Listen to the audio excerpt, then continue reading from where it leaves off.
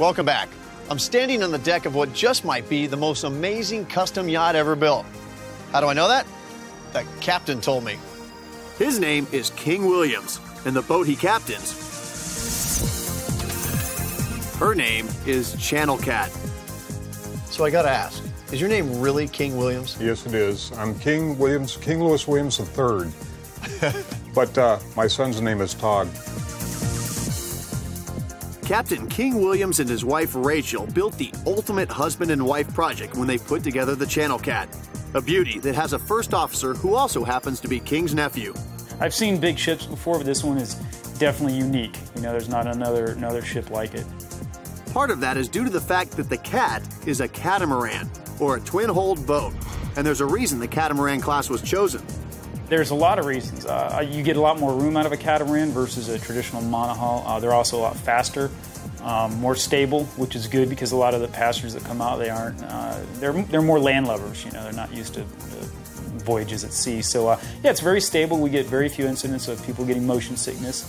Yeah, and just shallow draft is another factor. Not that we ever really go into shallow water, but it is nice only having 4.5 feet of draft underneath us. In fact, you can actually beach this boat if you really needed to. I have a hard time driving 107 tons up on the beach. Now that brings up a good point. That's a lot of weight to move through the water. So what's powering this? Two 350 Cummins diesels, and that pushes it at about 15 knots. That's about 20 miles per hour, a good pace while you're having a 5-course meal.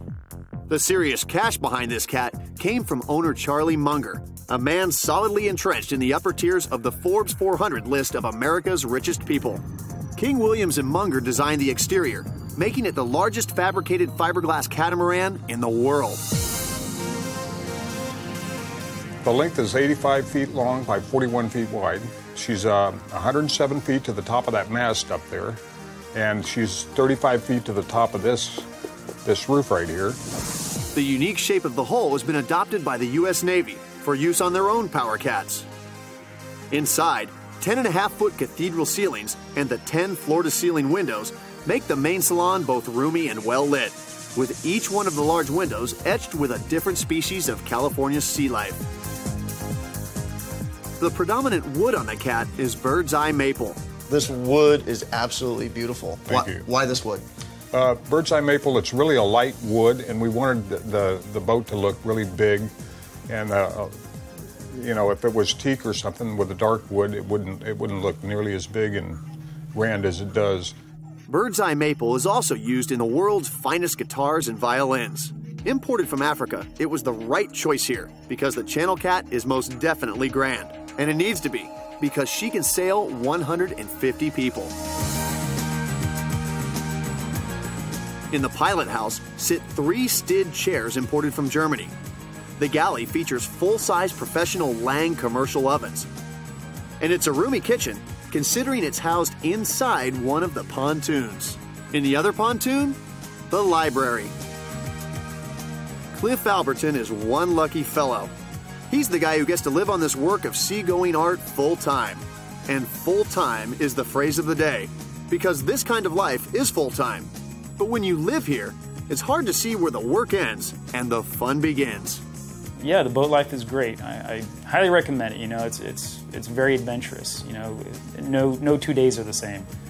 So yeah, it's a lot of fun. And don't forget that there are perks to being an officer. Chicks dig a man in uniform. Now, the uniforms make me feel right at home. I don't know if you knew, but I was an F-18 pilot for many years. Well, that's what I understand. And so I know a little bit about handling multi-million-dollar equipment, but That's tell me right. about the responsibility involved in being at the helm of this. Well, it's the same thing as a cruise ship, because we have to account for every person on board the ship.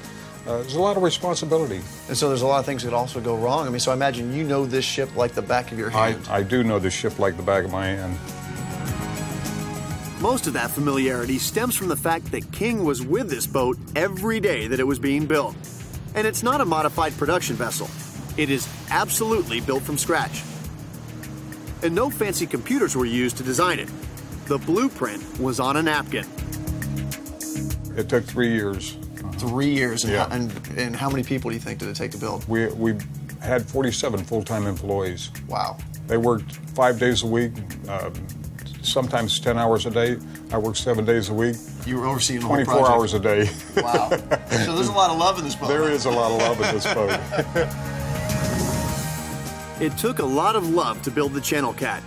King and his family love operating it, and all that love reaches beyond yachting. Now, one of the amazing things I've heard about this boat is how much charity you are a part of. Yeah, that's right. Charlie Munger wanted us to do approximately 50% of our charters for charity.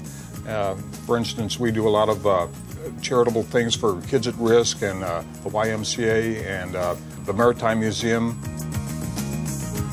Just last week we did a charter for Katrina, a fundraiser for Katrina, and we raised a lot of money. So not only are you introducing people to the world of yachting, but you're doing it for a good cause. That's right. Well, that's awesome. Thank you. Well, that's it for me. I'm Hunter Ellis. Thanks for watching Extreme Yachts. What do you say we head out to sea? Let's go. All right.